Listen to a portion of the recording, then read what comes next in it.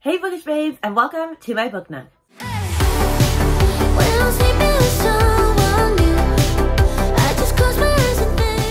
Those that are new around here, my name's Rainey. I'm an elementary music teacher, middle school musical theater teacher, also booktuber by day. I have a very eclectic choice of reads. I don't love reading just one category or genre of books. I love reading all sorts of books. The only one that I'm not really too big into is like really heavy fantasy, but I'm getting better towards that, and sci-fi. Other than that, I don't really read anything else. So if you're interested in hearing my wonderful eclectic book reads, then make sure to like, subscribe, all the things. Okay, in today's video, we are going to be talking about my April wrap-up, all the books that I read in April. And I always start these by sharing my stats, and then I just go into my books from the worst one all the way up to the best. And that's how we're going to do it again this time. I want to apologize at the moment if you hear TV in the background. My son is eating breakfast and watching an episode of his favorite show so that I can film this, because I should be done by the time this episode is over if I play my cards right. So, we'll see how this goes. But yeah, we're just going to talk about stats first, all the stuff I read, and see what I liked, what I didn't, all that good stuff. Okay, so of course, I'm going to put some bar graphs up on the screen so that you can see better what my stats are, but I am also going to read off my little stats paper so I don't forget anything. So we're going to start with, I read 11 books this month, so it's my second highest month. In January, I read 12. I did DNF a book, so it would have, like, if you count in total, it's 12, but I only read 11. I also read, for page count, it was 2,987, which is my lowest so far, but not by much. I only read like 3,000 something the month before. It's due to having a lot of shorter reads, which you'll hear about in just a second. But I am up to 44 books this year in total that I have read. And my average page a day is, if you divide all that, it's 100 pages a day, which is not too bad. I like that number. I've listened to 11 hours of audio this month, so it was one of the lower ones. I just didn't get the chance to read a lot of these on audio because a lot of them were new releases, and so like the audiobooks were like on hold for forever. There was only 2 that I happened to get the audio for that I was like, let's rock and roll with it, you know? As far as how I read them, I read 2 with mixed media, meaning that I had the physical book and the audiobook. I read 6 physically, I read 2 just as audiobooks, and I read 1 just as an ebook. And the types of books I read 4 novellas, so shorter books, 1 graphic novel, and 6 novels. And out of those books, the genres that I read were 6 romance. I was very romance heavy this month. 1 horror, 3 thriller, and 1 fantasy. So that's all that I happened to get to for this month. Then as far as the ratings for all of them go, this was a pretty good month. I had 5 5 stars, 1 4.5 star, 3 4 stars, 1 3.5 star, and 1 3 star, and then 1 DNF. So I didn't even have any 2 stars or 1 stars. Oh, however, there's one that I ranked 3.5 that I'm kind of debating whether I want to just push it down, because after, I mean, I really enjoyed the book, but after I heard a lot of people talk about it, it made me think maybe I'm not too happy with it, you know? I don't know, peer pressure influence. We'll talk about that in just a sec. Then, as for the books alone, I read 7 adult books, 2 new adult books, which I learned that new adult is when they are anywhere from like college age. No, I mean, we're going with that. 7 adult, 2 new adult, 1 middle grade. It was supposed to be YA, but it's basically middle grade, and 1 YA. And then I read 6 standalones and 5 series. 1 was a continuation of a series, 2 were new series, the first 2 books in each of those series.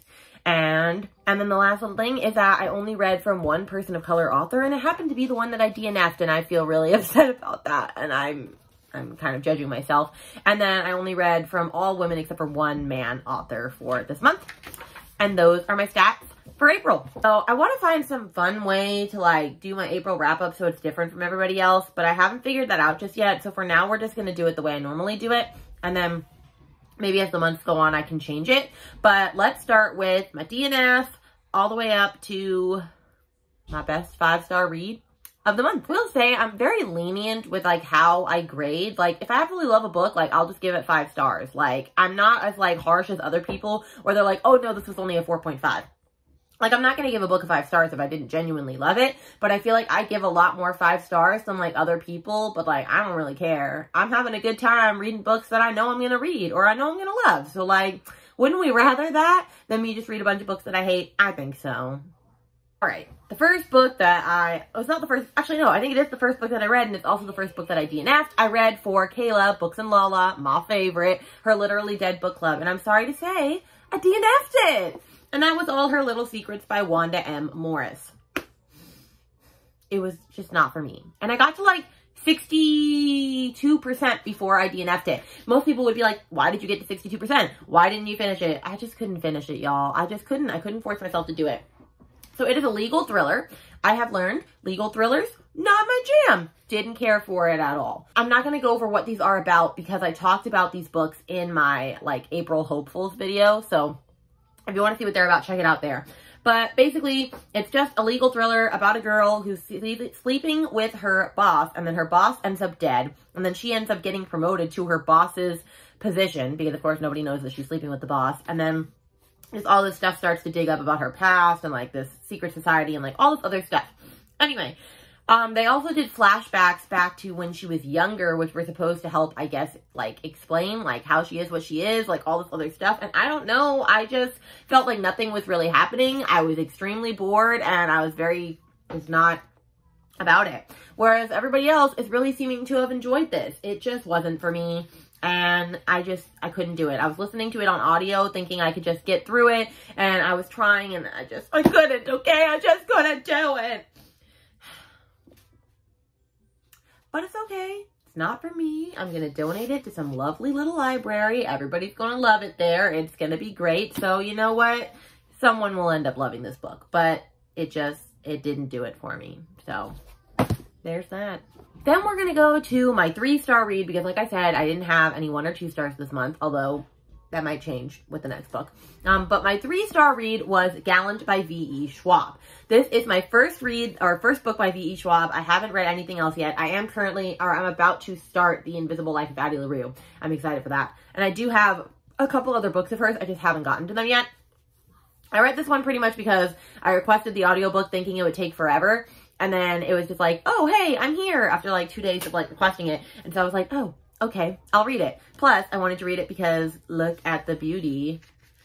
That is the special edition cover from Illumicrate. So it was just speaking to me to read it. And also, it has like these beautiful pictures all throughout the book. It's a beautiful book. It was just not a beautiful story. So this one is not bad. It's about a girl named Olivia Pryor. She is completely... she's not deaf. She can hear everybody, but she can't communicate with anybody. So she communicates via sign language, and a lot of people don't want to learn sign language for her.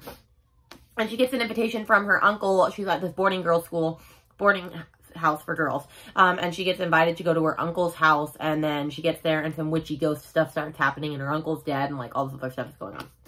Anyway, the writing was beautiful. It was haunting. Like, I really loved Olivia as a main character. I loved the representation that they had, helping her with her ASL and all this other stuff. Like, the way they explained how she can kind of hear what they're saying, but not really. And, like, how she, you know, the struggles of being, like, a deaf person was fantastic. The thing that fell flat for me was the story. The story was honestly kind of boring. I didn't really care for the ending. Like, it was just kind of like I was hanging on by a thread. But I refused to not finish this because I wanted to finish this book. So I'm very happy that I was able to finish it. I mean, it was perfectly fine. It was just middle of the road. So, like, 3-star doesn't mean that I hated it. 3-star just means, like, it happened. And, like, I would recommend it to others. Like, it was still a good book. It just didn't really do anything for me. This is the one that I said is supposed to be a YA, but it read like a middle grade. And I don't really read middle grade, but this read a lot younger than I was expecting.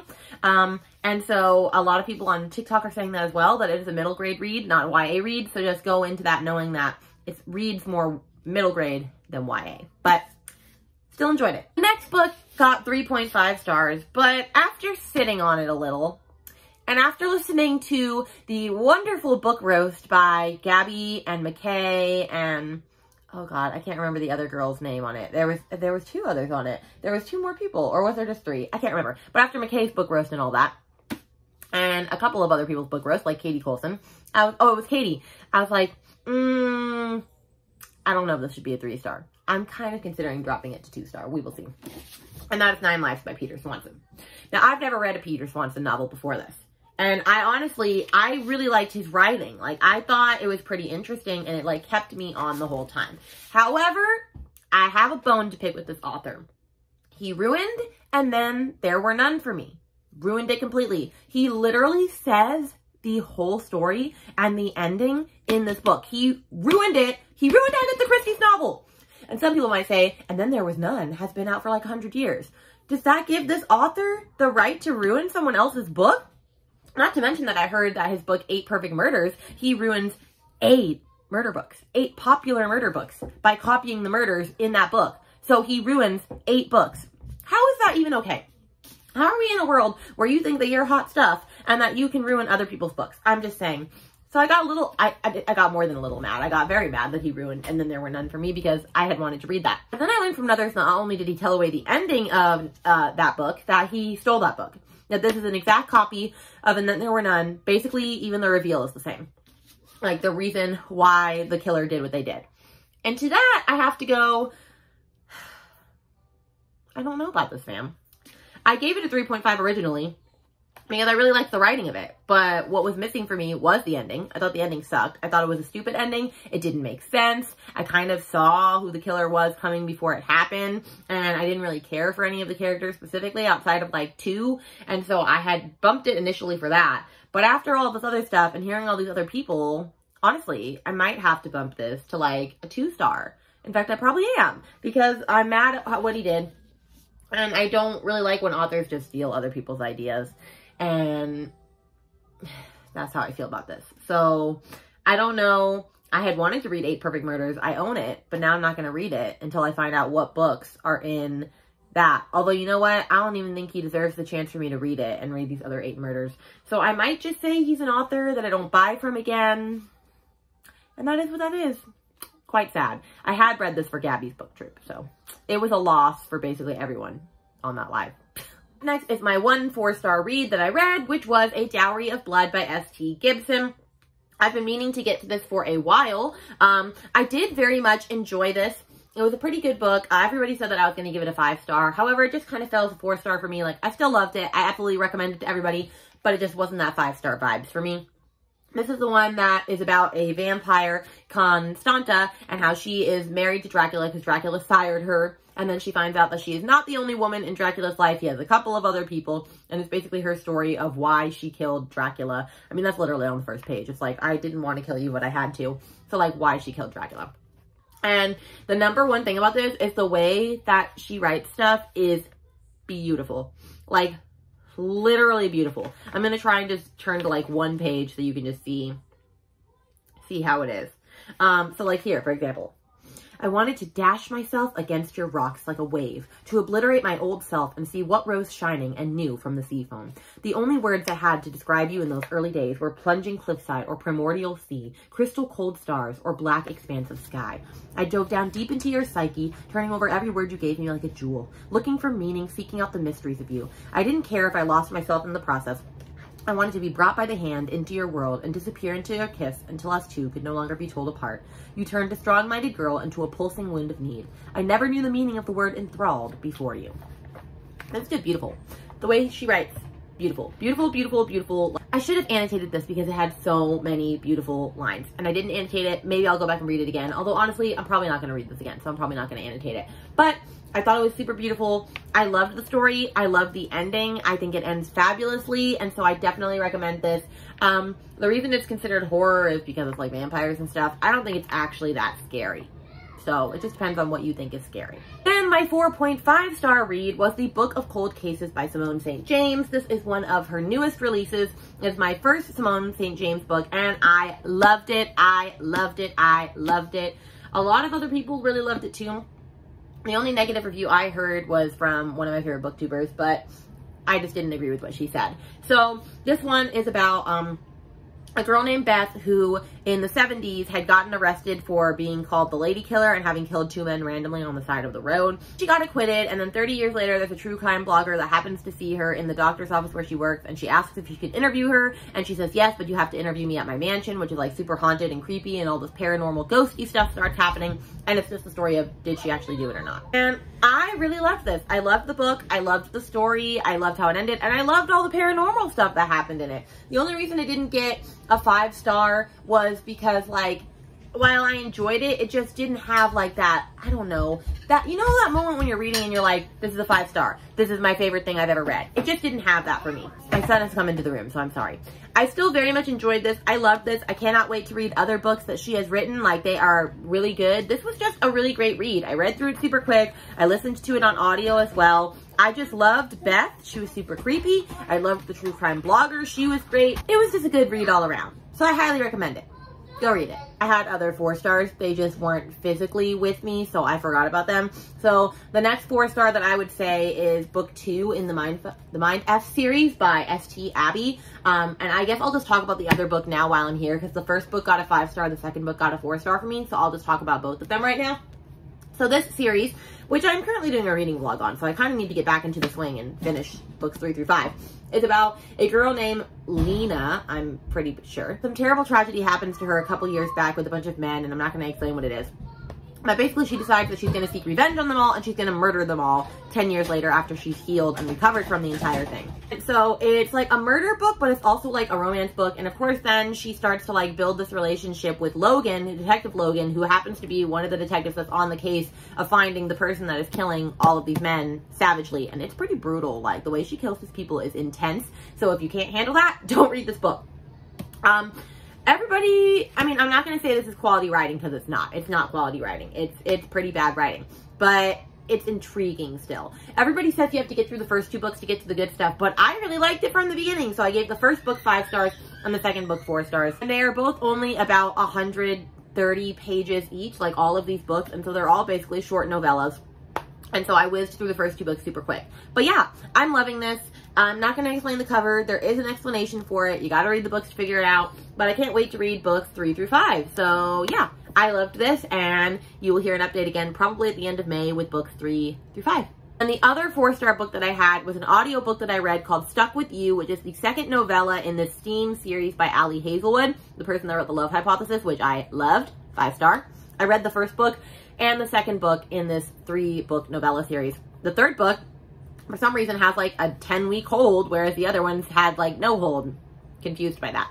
But anyway, so I read Stuck With You, and that was the second one, and that got a 4-star for me. And that, so it followed, the 3 books follow a friend group of Mara, Sadie, and I believe Hannah, and their relationship that they build throughout each of these. They each have a STEAM job of some sort. I believe in the second one, Sadie is some sort of engineer.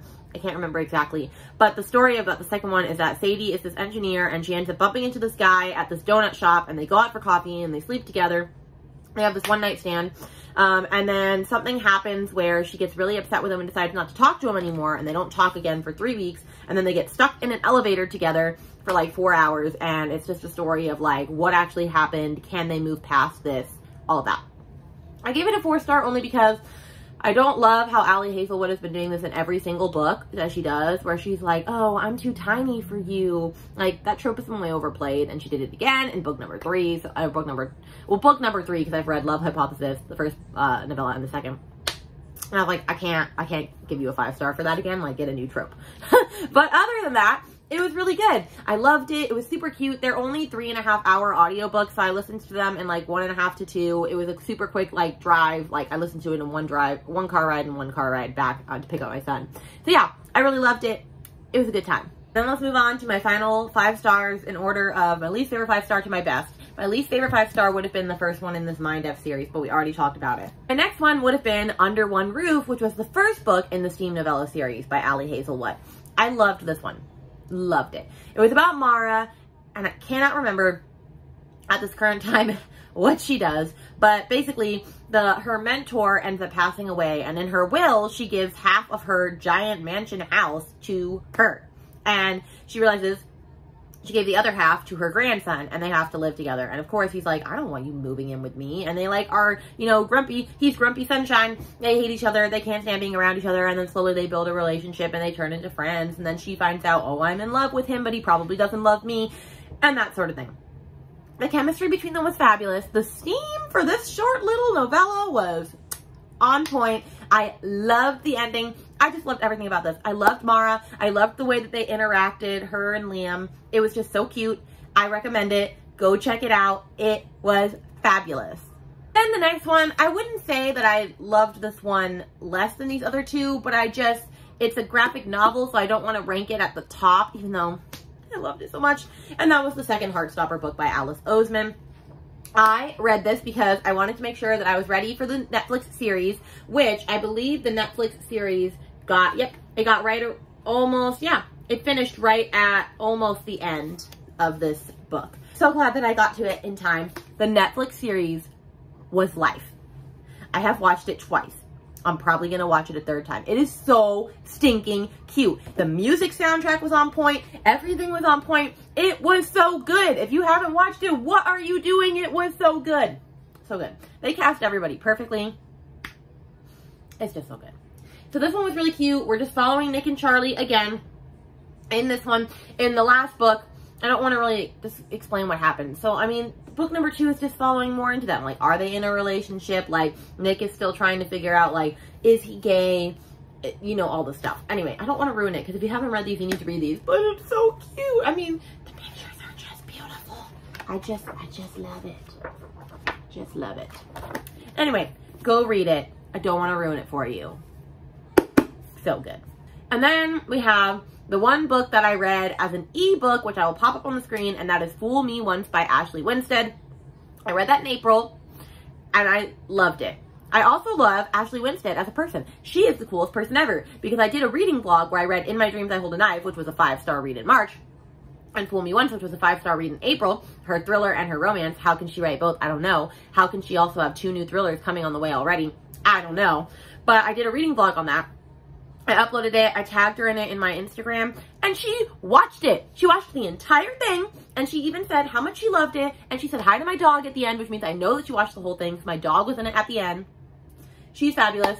She's a forever buy author for me. I will always buy her stuff. Like, she is a wonderful person, and I love her so much, and that's probably also why I wanted to give this a 5-star. I mean, it's a 5-star read, but still.